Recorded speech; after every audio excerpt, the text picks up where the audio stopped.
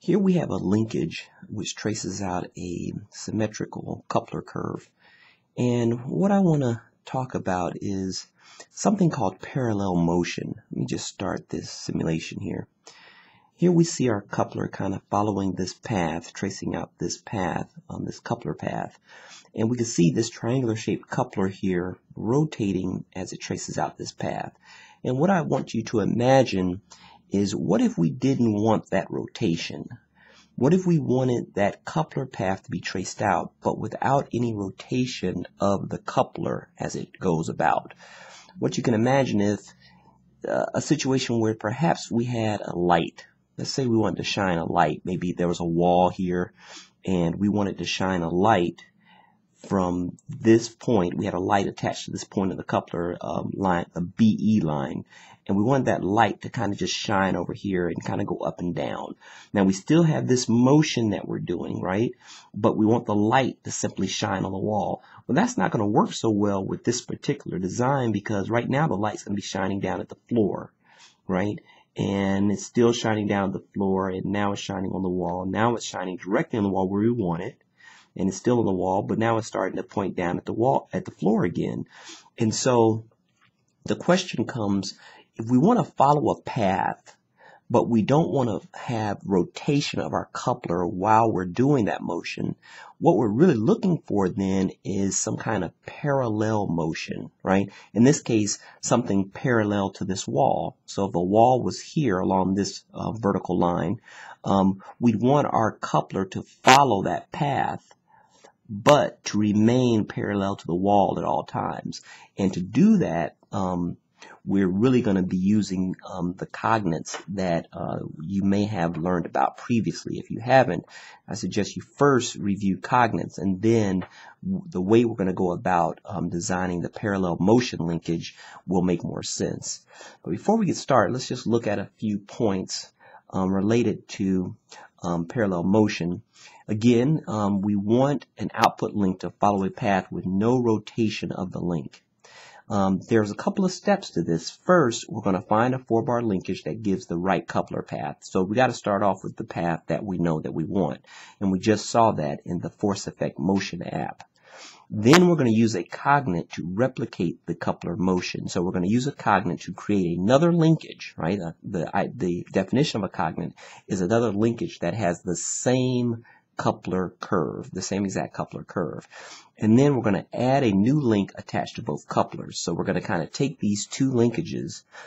They're both tracing out the same coupler path, and we're going to add a new link between the couplers, and that link will not rotate as those as the cranks for each rotate. An example in your text outlines this procedure. I'm going to go ahead and show a little bit more here. And so let's take as an example the following linkage and the coupler path here. We're saying we think that's a good coupler path. However, we want to trace out that coupler path without any rotation. Well, we first go about creating the other two cognates for this particular linkage, and you see them here in the Roberts diagram. And so we have the original cognate here, a new cognate here with this new ground location, and this second cognate there. So cognate 1, cognate 2, cognate 3, and we're going to focus in on this third cognate here. You may recall when we first talked about cognates, we showed that they trace out the same coupler path, and we can see that here. This point P is going to trace out this path for all three of these cognates. And so what we do at that point is we're going to take our third cognate, and we're going to recognize that there's a couple of links here that have the same angular velocity, and those two of those links are the crank here for cognate number 1 and the crank here for cognate number 3. And so if we can move this cognate such that this crank becomes connected with this crank here, kind of basically sliding it down, like break it here, and kind of slide it down. What we can do there is use one motor at this location, which will turn this first cognate and turn the second one, because then we're moving this OC point down to OA.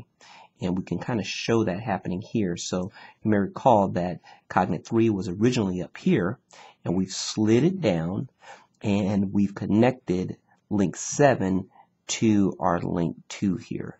And so let's just go back quickly and see that. So here was our link 7. We're going to bring it down and connect it here to link 2. And they have the same angular velocity. And so what we can do here at this location is we can then connect, kind of make a triangular shaped link here, so that when we put a motor here, we're turning both cognate 1 and cognate 3 at the same time. Notice the point P that was initially here for this third cognate when it was up above. Uh-oh, that's not good. Let's see where we are here.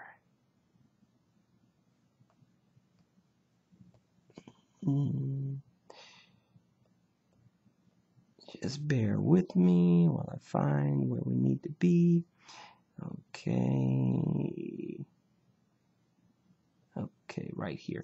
Okay, so when we look here, that coupler point was there. And now since we slid everything down, this coupler point is also slid down. Now note that we're sliding this down in such a manner that we're not allowing any rotation or any change in the link. So the angle that we see here, the angle that we see here, these angles are maintained. So we're just simply taking that point, we want to move it to here along this dotted line. And when we do that, all the points are following the same parallel dotted line. So you can imagine a dotted line here for that point, a dotted line here for this point, a dotted line here for that point. So they're all just sliding down, and we see that here. And so we slid down, and so the coupler point for cognate 3 is now here at this location. And so what we can do is if we connect this coupler point with this coupler point using this link here, right, a new output link 8, what we're going to find is since this point is going to trace out the same path as this point on cognate 1, every point along this new link is tracing out the same coupler path. So this is going to be our parallel motion link. And so now if we look at this figure, we see that some of this stuff we don't need. For example, really there's no benefit to this part of the mechanism. Same as this part of the mechanism, we really don't need it. And so really what we're going to do is we're going to ace out that part and just connect this link back up to this location, and we do that here. And so now we have a linkage that has this input here that traces out this parallel these parallel couplers. So every point along this new link 8 traces out the same path. And so I'm going to show this being created in the force effect motion application, where we before worked on this particular linkage, and we're saying, okay, we like that coupler curve, we want to do it, but we want to do it in a parallel fashion.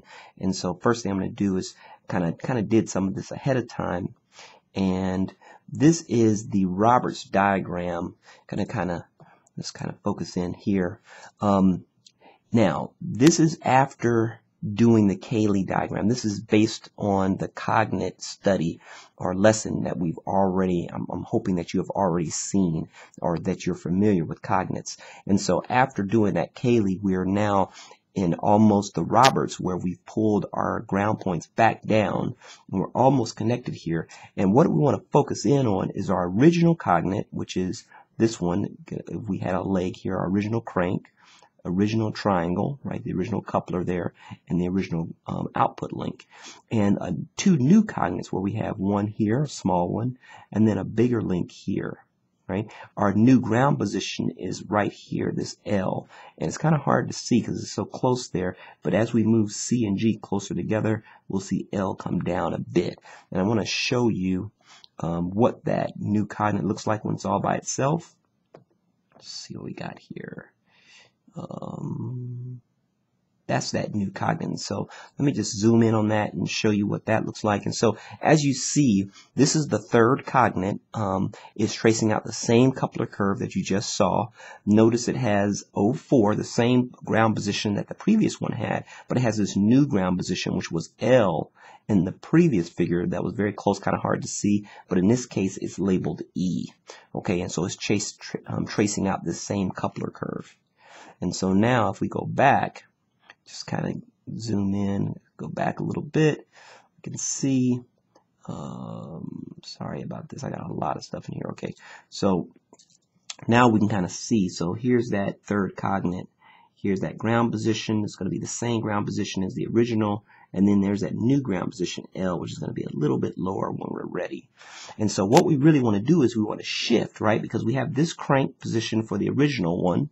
We want to shift this cognate and this link and this ground position. We want to shift them all down because the link that we have here going from the coupler to the new ground position really needs to come down to this location. And so everything's going to shift down. And so let me see if I can kind of show that. Where is it? So here's a picture of that getting a little bit close. Let me bring it down, get a little bit bigger here. See if we can get a pretty good feel for it. This is that link shifted down and still in its current location, so you can kind of see where it came from and where it's going. So here's the original cognate. This is the original linkage that drew out the coupler path kind of right here that we like. It was kind of drawing this kind of oval here. And here's that new cognate number 3.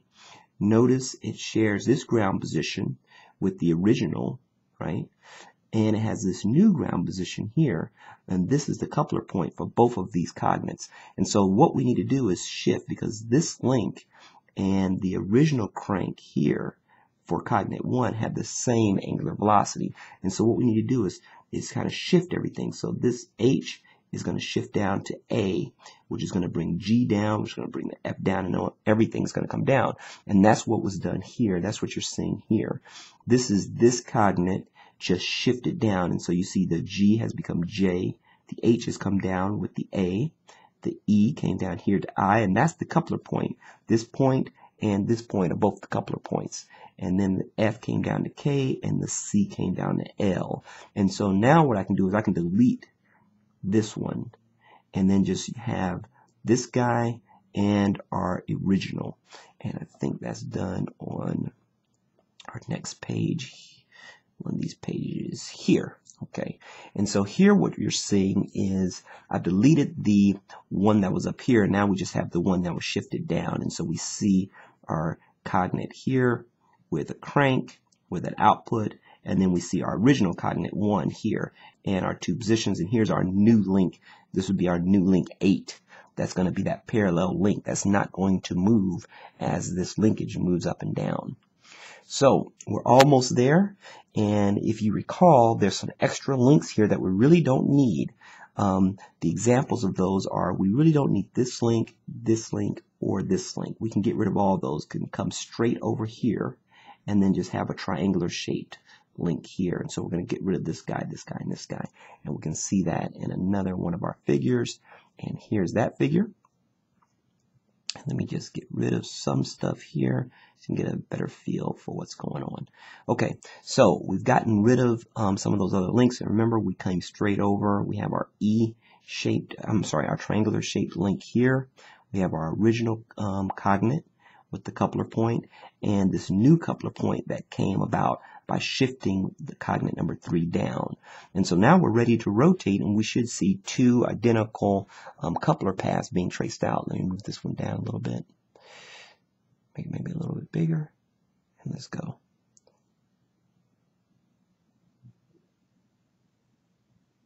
And so here we see those parallel motions, and notice our new link 8 is not rotating. It's just staying where it is, which would allow us now to put on that